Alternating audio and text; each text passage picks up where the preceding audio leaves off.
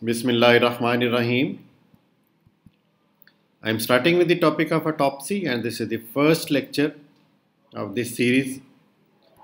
And the contents of this talk today will be that there will be introduction about what is autopsy, what are various types of autopsies, authority for the autopsy, and rules and laws which are necessary for the autopsy, and what are the main objectives of different types of autopsies. Then I'll be also discussing the what is virtual autopsy and what is corpus delicti. Autopsy rate, autopsy index will be discussed, and what are various techniques of autopsy. So starting with the lecture, autopsy. It means self. Auto means self and ops mean viewing. So it means self-viewing. Two other synonymous words which are also used, necropsy and post-mortem examination. Necros mean dead, and so it means the examination of dead. Recently, the autopsy is used for the human beings and necropsy is used for the animals or other inanimate things. Post-mortem examination is the examination after death, and in USA and some other countries, autopsy and post-mortem examinations, they are two different procedures. Post-mortem examination in USA, post-mortem examination means only external examination of the body without cutting it. However, collection of specimens like fluids, urine, blood with the help of needle, they are included in this examination. Whereas the autopsy means complete examination of dead body, both external surface and the internal contents after opening its cavities. And also the materials can be collected for histopathological, biochemical or toxicological examinations. So what are various types of autopsies? They are physical autopsy, which may be either medical or medico-legal. Then psychological autopsy, virtual autopsy, and mini autopsy. So physical autopsy is also divided into medical and medico-legal autopsy, whereas psychological autopsy is basically a sort of investigation. And virtual autopsy I'll be discussing, and mini autopsy. Now the medical or the hospital autopsy. The medical autopsy is the one which is conducted for the medical reasons, to confirm or to establish the diagnosis, where the clinical diagnosis during the life of the patient remains unascertained. These medical autopsies are conducted on natural deaths occurring in the hospitals. They are conducted autopsies by the physicians or the pathologists to establish the medical cause of death, especially where the clinical investigation during the life of the patient remains futile in establishing it. Now the medico-legal autopsy. It is autopsy of all unnatural deaths, and it is the complete scientific study of the dead body externally as well as internally to establish cause, mode, and manner of death under the law of state for the protection of society and administration of justice. So this is the definition of medico-legal autopsy. So it's a complete scientific examination. Now about the psychological autopsy, it is an investigation. Basically, it's an investigation along with the physical autopsy of the dead body. Psychological autopsy is performed in alleged cases of suicide to know about the mental status of the deceased at the time of death.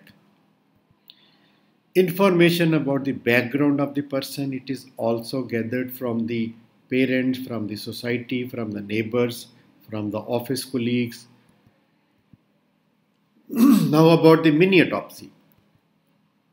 This is the term which is used for a type of partial autopsy in which there is extensive organ sampling can be done, or organs removal can be done through a limited incision on the abdomen. For example, about 50 centimeter incision in the upper abdomen can be made for the collection of the viscera. Now, virtual autopsy, which is also known as autopsy. So what is virtual autopsy? It is an emerging science where the doctors attempt to assess the cause of death using digital radiodiagnostics. It is an post-mortem examination without compromising the integrity of the body, even without collection of the sample. By using the digital CT scan and MRI instead of cutting the body, the countries like Switzerland, USA, Australia and Malaysia and where Japan and where there are also other countries, they are already using this technique.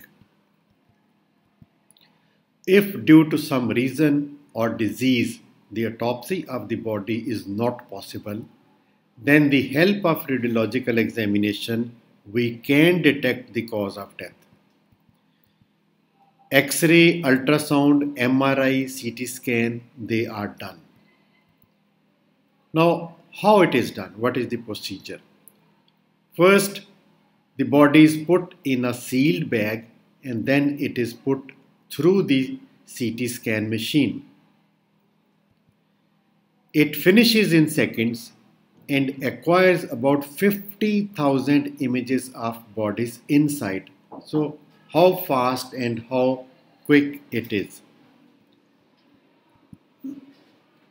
Internal bleeding, bullets, bullet tracks and hidden fractures, they can also be detected by this technique, which are hard to find out in the routine autopsy procedures. It can complement the standard autopsy techniques and will increase the quality of assessment of the knowing about the cause of death. It permits additional analysis by other forensic pathologists on the same day. That means you can send the data by mail or by other multimedia techniques. You can send to the other person, other expert, and you can get the opinion from the other person at the same time on the same body. And it can even be studied even after years when some allegation crops up in future. Then the virtual autopsy methods which are used, they are post-mortem CT scan, which is computed or computerized tomography, and MRI, which is mass resonance imaging. They are increasing nowadays. In posthumous screening, this is the machine which is used in virtual autopsy. There are a number of other machines which are attached to it, they are also used. High resolution surface scanner. It is for the detailed documentation of the surface of the body. Then computer assisted biopsy can be done. For this, the automatic collection of tissues and blood sample can be done with the help of this machine. Then magnetic resonance or computed tomography, it is for the three-dimensional imaging. Then the heart-lung machine is being used. It is used for the posthumous use of contrast solution in the circulatory system to know about the patency of the or where there is leak or damage of the circulatory system. So this is the machine which is, you can see, is the posthumous screening machine which is used in the virtual autopsy. There is attached high resolution surface scanner and a computer supported biopsy is also attached. Then magnetic resonance and computed tomography which gives you the three-dimensional image, and the heart-lung machine which is used for the using of contrast to check the circulatory system. So this is complete machines which are helpful in virtual autopsy. Now what are the benefits of virtual autopsy? Body remains intact, number one. Then it takes less time. You can see that in few seconds you can get 25,000 slices of the inside of the body. And it can be reviewed later as and when it is required. And it can take the help of other remote forensic pathologist by sending the data and receiving his opinion. For forensic autopsy surgeons who are not basically trained in radiological techniques, it is difficult for them to understand the axial anatomic orientation of the axial post-mortem CT images.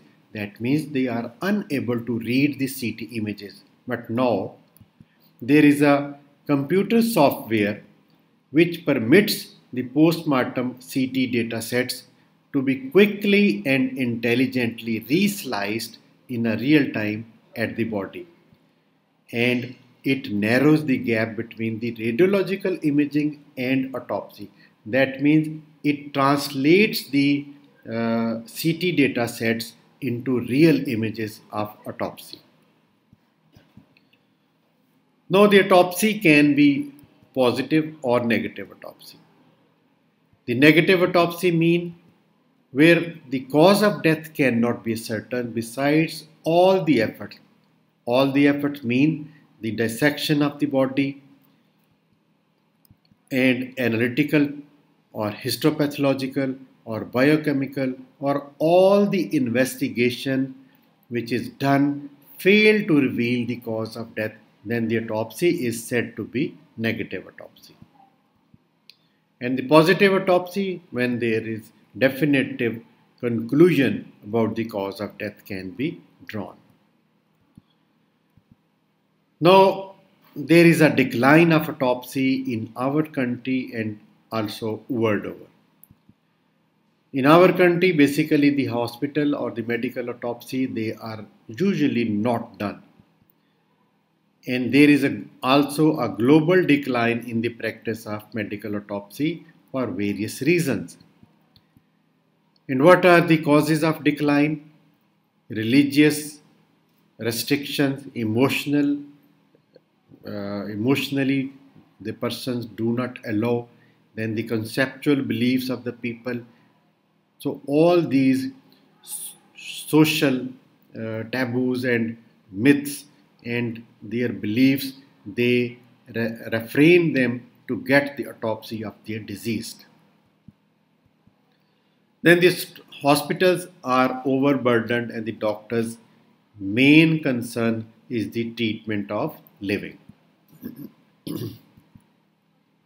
Number third, the teaching staff and the doctors, they are already overcommitted and there are more advancements in the diagnostic aids like CT scan, MRI, they are available. So they are more appropriately diagnosing the diseases. So the suggestions for the improvement are that all the big hospitals should have the arrangements of the autopsy examination. But sometimes it is found that the clinical diagnosis is wrong in establishing the cause of death in about 50% of cases besides all these fancy gadgets developments. So in our country the hospital autopsy is not usually done, so there is a generally decline in the practice of medical autopsy. And whenever the medical autopsy there is a conflict or there is a negligence or there is an allegation of some wrongdoing by the doctor or any paramedics, then this medical autopsy will naturally become the medico-legal autopsy. Now, what is autopsy rate? Autopsy rate is the number of autopsies conducted on all deaths occurring in a community. So it is the total number of autopsies, including medical, medico-legal or other mini autopsies or psychological autopsies, all types of autopsies on all deaths. Whereas the autopsy index is the total number of medico-legal autopsies. This is total number of medico-legal autopsies conducted on all deaths occurring in a community. Now, starting the discussion in detail on medical autopsy. The medical autopsies are conducted on natural deaths occurring in the hospitals, and it is done by the physicians or the pathologists, especially where the clinical investigation during the life remains uncertain. And it is done to establish the medical cause of death, and the authority for the medical autopsy is the next of kin, the relatives or the legal heirs. They give the authority for the medical autopsy. And the autopsy surgeon, for the medical autopsy, it is conducted by the pathologist, which is having a totally different objective in his mind, and his training and approach is also different. Now, the objectives of medical autopsy will be that it will try to find out the medical cause of death, to confirm and compare the clinical diagnosis with the autopsy findings, and to know the effectiveness of the treatment or the therapy which has been done during life, and for the diagnosis purpose and study of the disease process, and also for the academics research purposes. Now, the medico-legal autopsy. The medico-legal autopsy, as we know, it is a complete scientific study of the dead body, internal as well as its external, under the law of state for administration of justice and betterment of the society. So it's a complete definition of medico-legal autopsy. So what is the significance? This is of great importance in cases of suspicious deaths to rule out any foul play, because the disposal of such cases only on the basis of clinical diagnosis alone is not sufficient.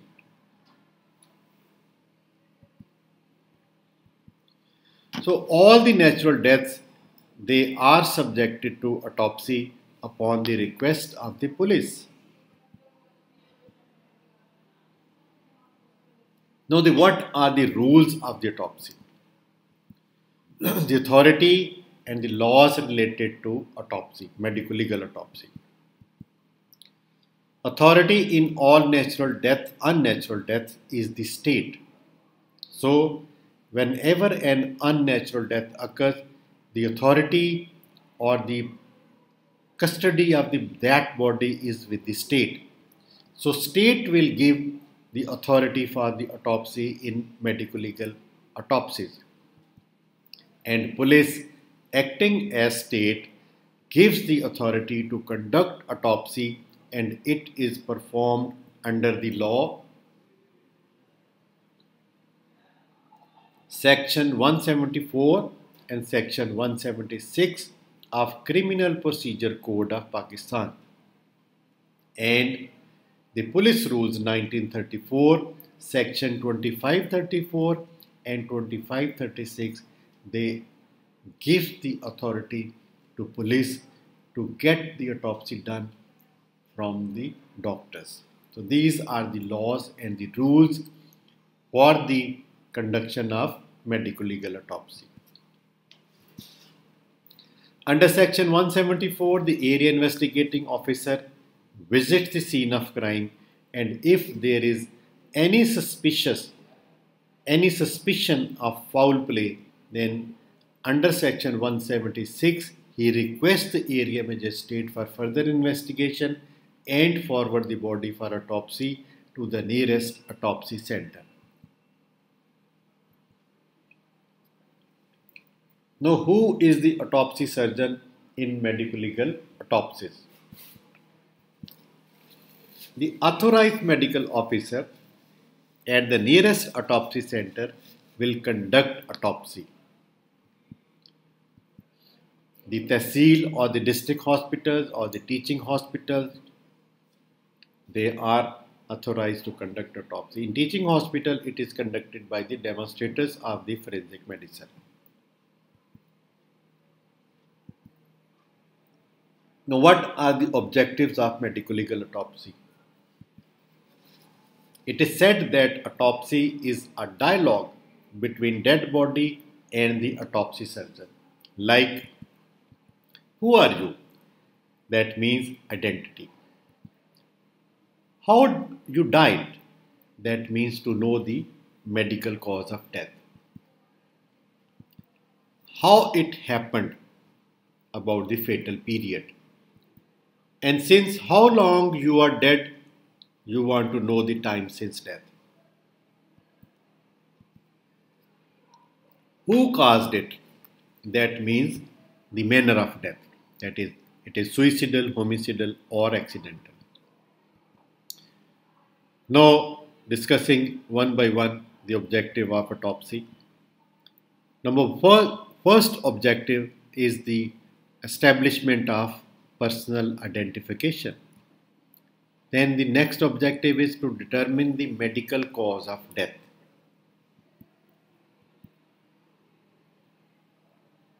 The third is to know about the manner of death, time since death, time of death or fatal period.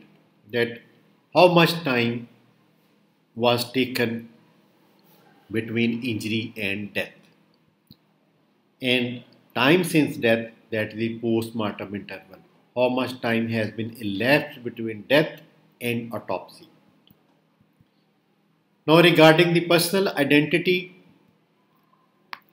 as the word explains, it is the identification of a person. It is absolute fixation of individuality of a person. What are various methods which are commonly used? It is subjective method, subjective examination, objective examination, and third party method of examination. In subjective examination, the subject is in front of you. From head to toe, everything is his parameter of identification. Like age, sex, race, height, weight, build, hair, eyes, chin, face, everything is a parameter for that individual. So from head to toe, everything will help you in identifying or absolute fixation of the individuality of that person. In objective examination, any object having an association with the subject is the objective examination. It may be his related documents like ID card, driving license, passport, or ornaments and the clothes. So every object having an association with the subject is the objective method of examination.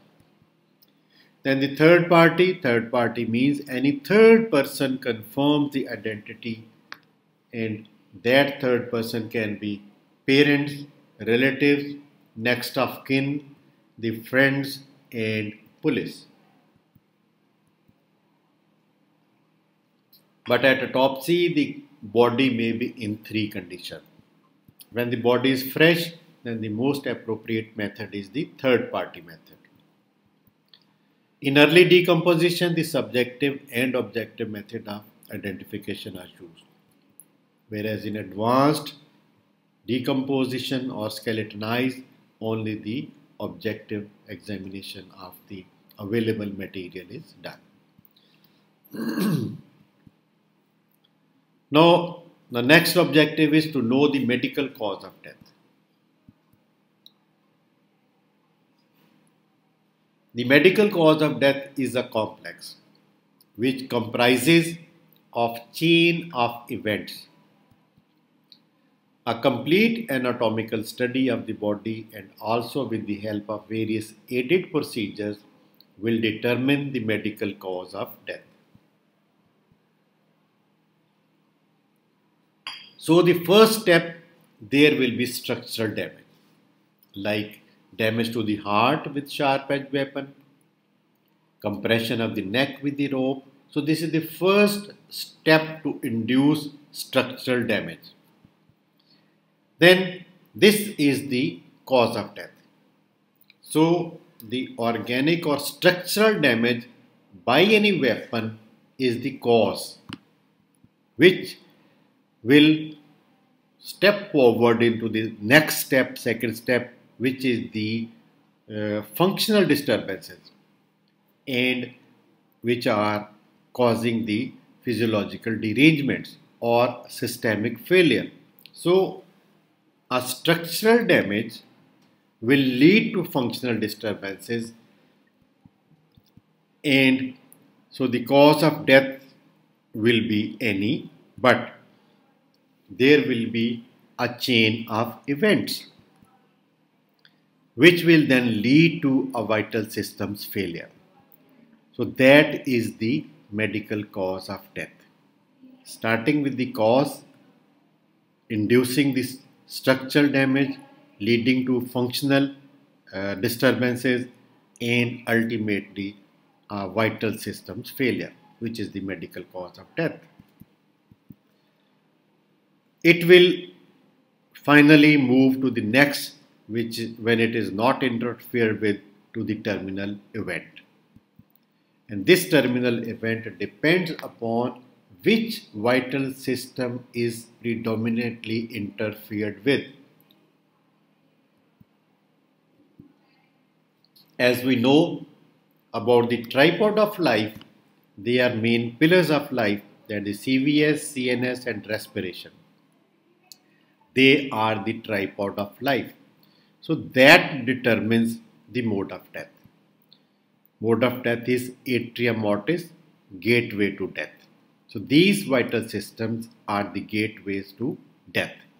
They are tripod of life, but their damage will lead to the portal of entry, at the gateway to death.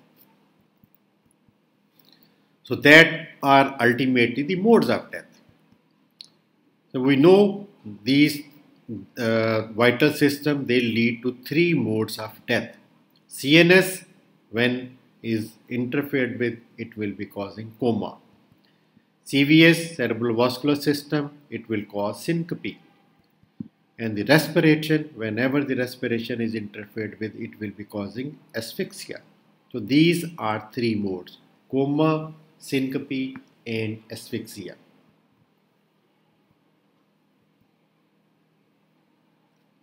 The example, like injury to the heart by knife, is the structural damage. Will cause profuse hemorrhage is the functional disturbance, and will further lead to circulatory shock or syncope, which is the terminal event. So cause will be leading to mechanism, and mechanism will be ultimately leading to mode. So organic damage leading to functional disturbance and to terminal event, which is the mode. So this is the medical cause of death. Now about the manner of death. Manner of death can be natural or unnatural. The unnatural is suicidal, homicidal or accidental. To determine the manner of death, it is the combined study of medical and non-medical part. The non-medical is the study at the scene of crime, which is done by the police in our country. And the medical part is done by the doctors conducting the autopsy. Now regarding the fatal period or the time of death, that is the time which elapsed between injury and death, that is the fatal period.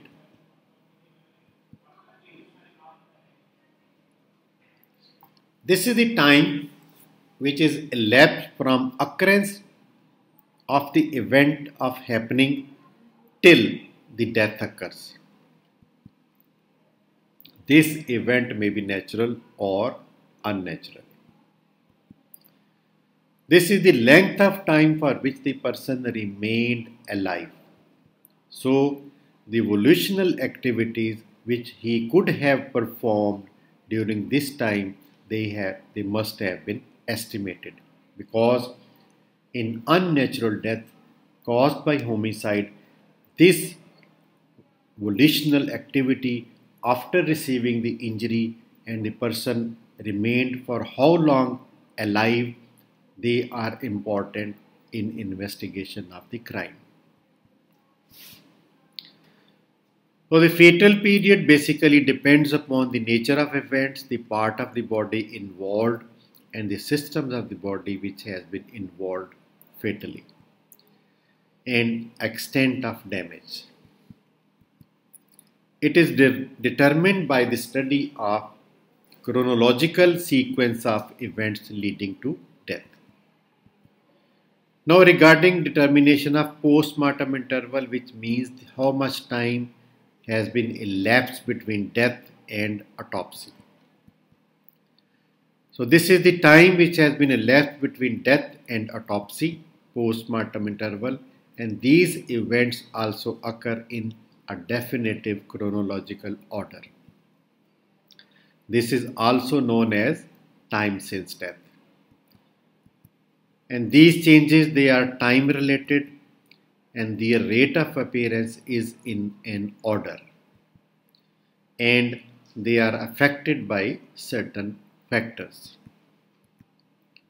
Greater the post-mortem interval, greater will be the range of time since death. So this is calculated from the changes which appear after death, and they can be divided into immediate changes, early changes, and late changes. The immediate changes, they are basically signs of death at the moment of dying. And this is because of the loss of tripod of life. And immediate changes or the immediate signs of death, they are signs of brain death, permanent fixed dilated pupil, absence of all nerve reflexes, cessation of respiration without aids, cessation of circulation or cardiac activity without any aid, and then there are early changes.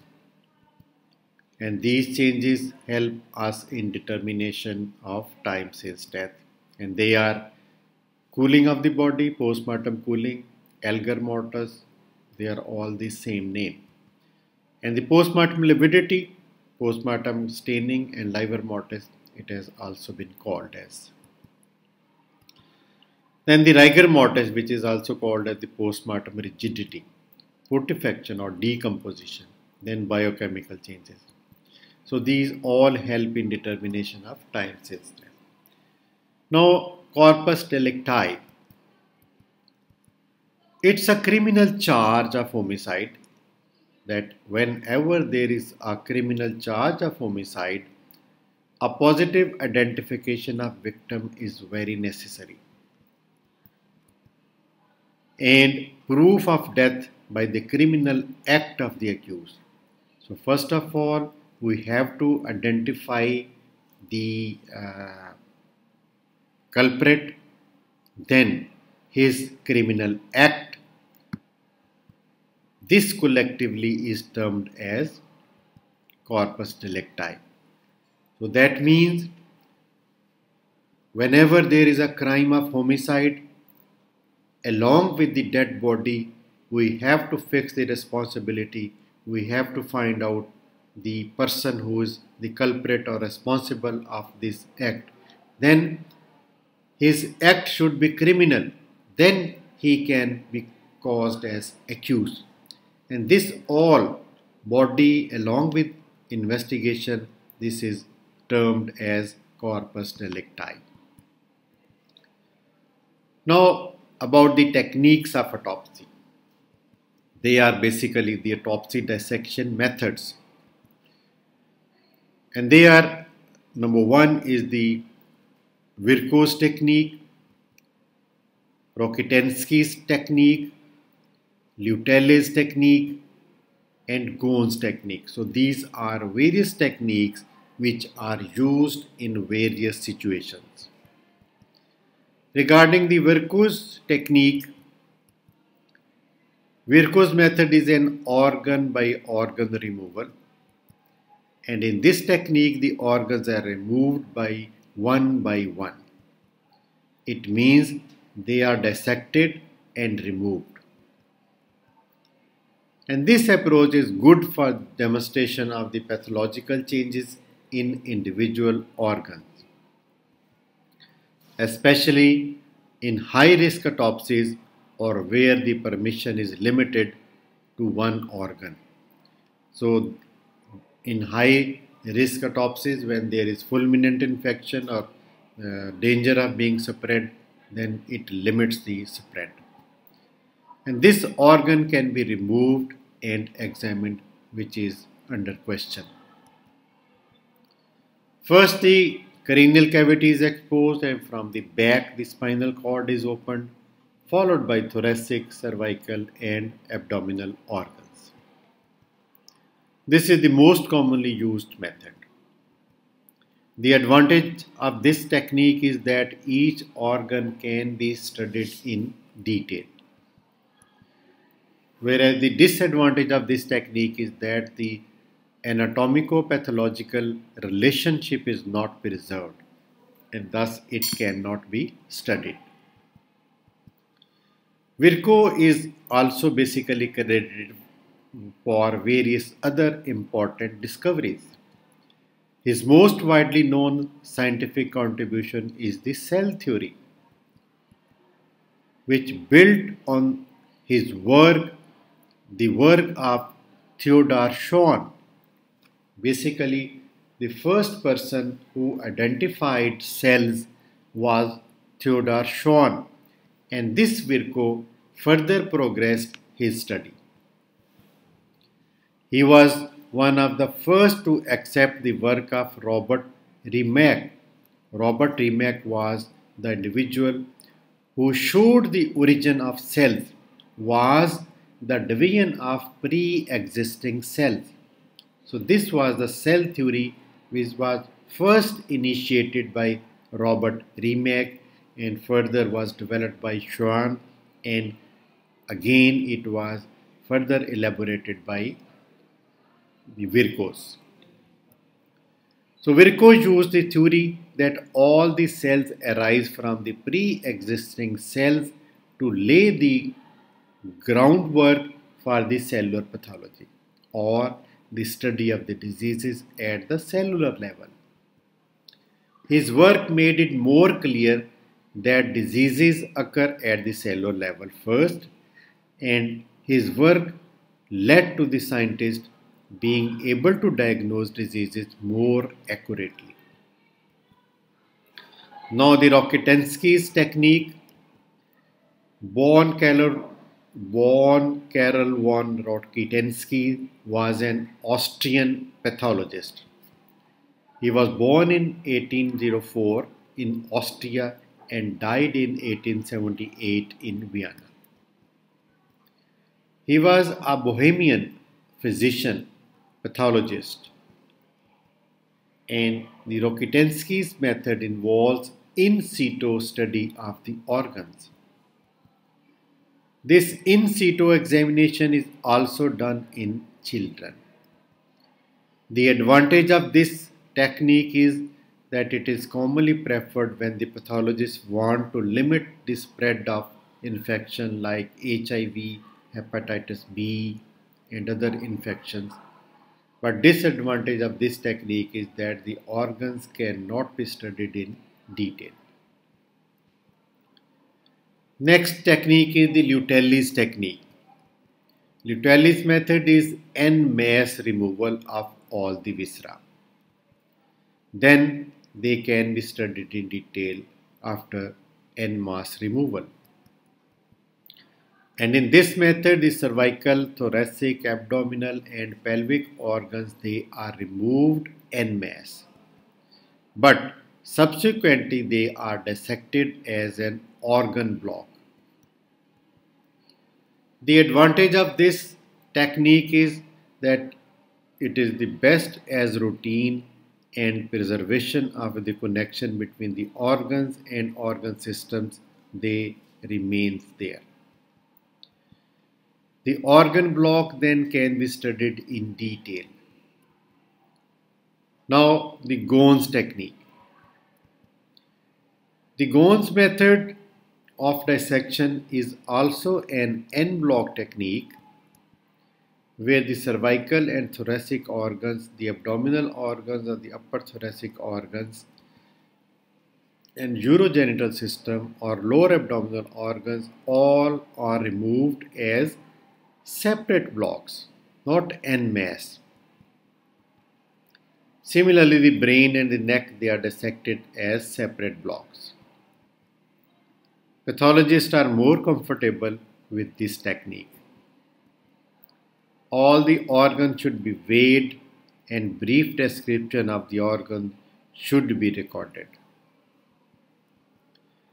Now, which is the best method of forensic autopsy dissection? Virchow, organ by organ, Lutelli's, which is en masse, Rokitansky's, which is in situ, and Gones, which is en bloc. So, which is the most suitable? In medical autopsies on hospital cases, the anatomical orientation is observed and disease process is studied. And in these cases, the Lutelli's method is preferred. In hospital autopsies, the Lutelli's method is the best technique. In medical autopsies, Virchow or the Gones, they are more commonly used due to anatomical relationship and time-saving processes. Now, this is regarding the feedback. You can scan and give me the feedback. Thank you very much. This is all about the first lecture on autopsy in year 2022, and I'll continue the topic in the next lecture. Please subscribe to my channel, and this is my channel name, Dr. Javed Iqbal Kokhar, Lectures on Forensic Medicine.